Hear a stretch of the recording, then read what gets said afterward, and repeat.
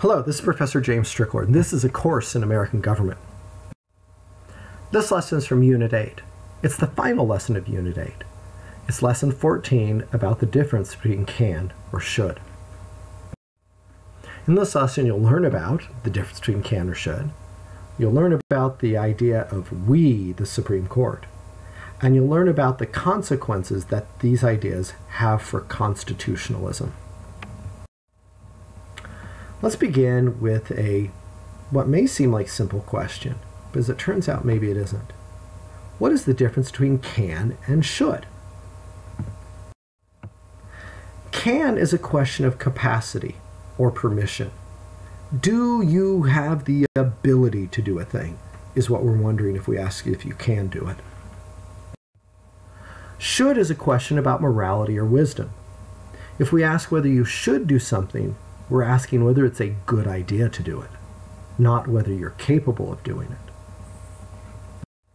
Now we understand the difference between those things. Let's ask, what part of government decides what the government should do?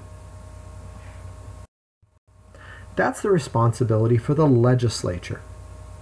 The legislature is about this question of should. Basically, what they're asking themselves when they try to pass a law is this law a good idea? They're not asking themselves whether they have the power to enact the law. They're simply asking themselves whether they think it would be a positive thing to enact the law. So then what part of government decides what government can do? That's something for the court to decide. Basically, what the court says is this law allowed by the Constitution? Notice how that's deciding whether a thing can happen or not. But even though those are what we consider the standard roles for those branches of government, it sure seems like the Supreme Court doesn't actually decide its cases based on what the Constitution really allows. Instead, it sure seems like they decide their cases based on what they feel should be allowed. So they would get a case about same-sex marriage. The justices look in their own hearts and say, do I think that homosexual couples should be able to marry? Yes, I do. Therefore, I will end up finding some way to say that's in the Constitution, or whatever the case may be.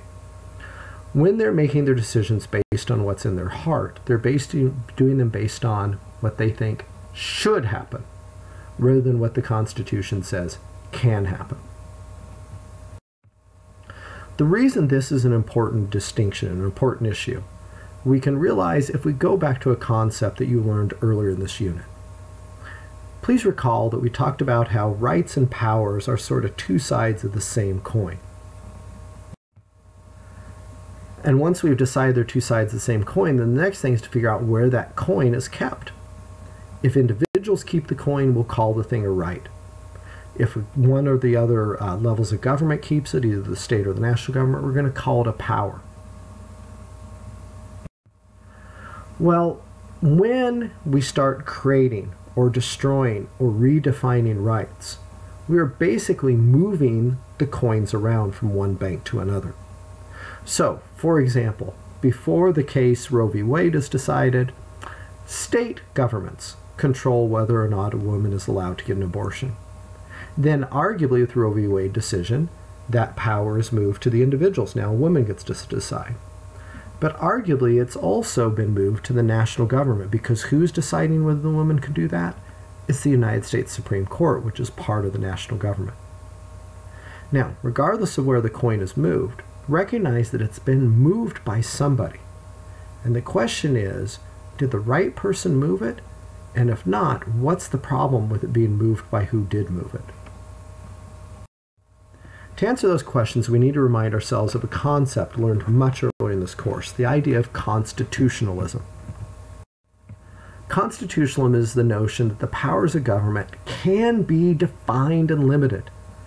In other words, governments aren't free to just do anything they want. They can have constraints put upon them. Now, please recall from when we learned about constitutionalism, Who is it in our system of government that defines and limits the powers of government? Who is it that tells the government what they can and can't do in our system? The who is seen in the opening words of the Constitution of the United States of America. It is we the people that limit and define our government. And so that idea that we are the ones that put boundaries on our government through the Constitution that we create then leads to the next idea, what we call popular sovereignty. That it's we the people that are in charge, that decide what our government can and can't do. And we decide that through the Constitution. So then, if coins are going to get moved around between the piggy banks, and we the people are the sovereign, who are in charge, who are deciding what our governments can and can't do, really we should be the ones moving the coins around. And how would we do that according to the Constitution? We would do that by passing amendments that change the rules of where the coins are supposed to be. But what we've seen in this unit, and in other things we've discussed in this course, is that in modern America, it's the courts that are moving the coins around.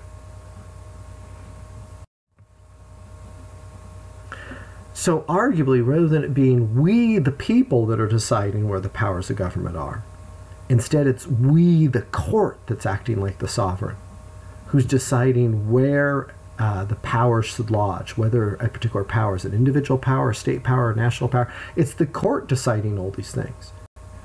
And when you think about it, really, if the court's the one deciding where all the coins are, in a sense, they control all the coins. All the coins are sitting in the National Piggy Bank because it's the Supreme Court that decides where the coins will be. And that then gives us a very, very fundamental problem. This is something we've talked about before in the course. If the courts, as part of the national government, can redefine the boundaries of that government, in effect, there is no constitution. Now, this is a very important thing to remember, and here's why. As we went through this unit about civil liberties, and we came to all these various cases where the Supreme Court was creating or defining constitutional rights, in every case, you possibly said, yeah, I agree with that. I'm glad that the Supreme Court said in Gideon versus Wainwright that the government has to pay for your attorney. I'm glad in Roe v. Wade that they said that a woman has a right to abortion, or whatever the case may be. You may go through all these cases and say, you know what, I like what the Supreme Court did every single time. But even if that's your point of view, this should still be problematic. Because while today you may be happy with the results you're getting from this very, very powerful court that can define, create, and even destroy your rights anytime you want, tomorrow you could end up with a different group of people in that court who see the rights differently than you. And once you've given them the power to create and define those rights, they then have the power to destroy them also. Effectively, you're living under a aristocracy or oligarchy, to use terms from much earlier in this course. You're living under a small group of people, what Learned Hand called Platonic guardians, who are deciding for you what your rights and powers should be. Now, if they happen to be good people in those positions at a given time, you may be happy with the decisions they make about your rights. But once you've turned that power over, you're going to have to accept the possibility that you could end up with bad people in that position that you don't agree with anymore. And it's almost impossible to get the power back once you've given it to them, short of rebellion and revolution. So, the Supreme Court having all this power, even if you happen to like what they're doing it right now, should remain a scary and troubling thing for you. Because ideally, it shouldn't be the Supreme Court telling all the rest of us what we can and can't do.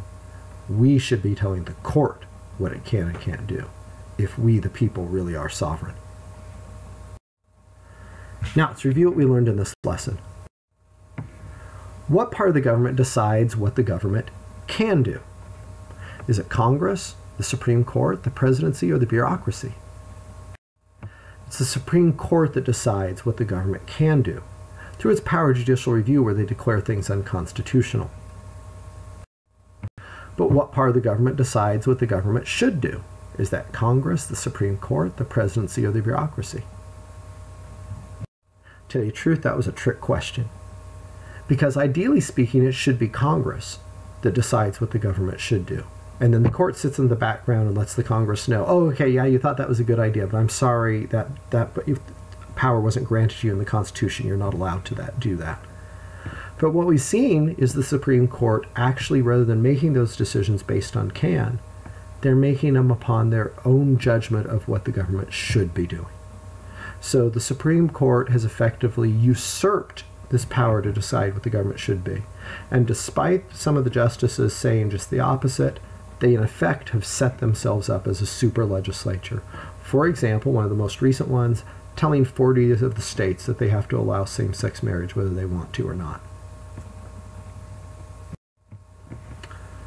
What is the danger of courts defining rights?